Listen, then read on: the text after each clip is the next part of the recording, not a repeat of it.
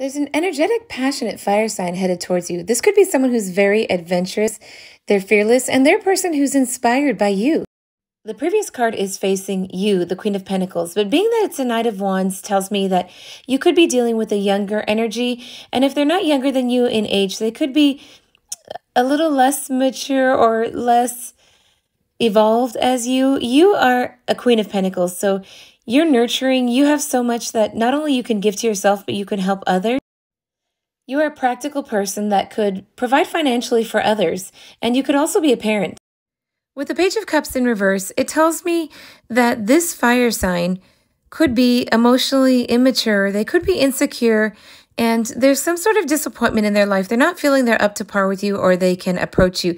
They're feeling intimidated by you, but they do have new ideas and creative ways to try and get out of their blocks, but right now they're blocked from moving forward to you. With the Four of Pentacles, they're not feeling abundant in any aspect. They're having a hard time saving money, but they are trying. And they're feeling a lack of security. And this is a person who could, or they would like to be, or have a little control of the situation, but they're just in a fragile place right now. This card represents challenges or competition.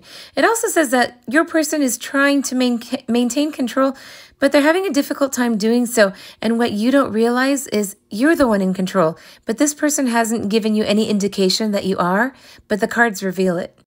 This is a card signifying a lack of control and a fear. They could be having illumination or seeing things differently as they're taking time out to themselves right now. There is a delay and this person's resisting. They're at a standstill. They're at a stagnant place in their life because of their, I hate to say, their stubbornness and wanting to maintain control. But the cards show that you are in that position, not them. I asked about the outcome and we received this cup.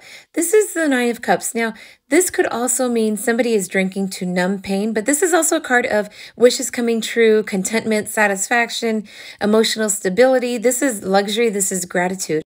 Someone is going to continue saving money, and it looks like that person may be you because you have saved so much that you can continue to give to yourself and to others. Whatever it is that your wish is, this card indicates that it will be fulfilled, and there also will be a financial abundance for you. The money that comes in, you'll be able to hold on to. It won't go out with a lot of bills.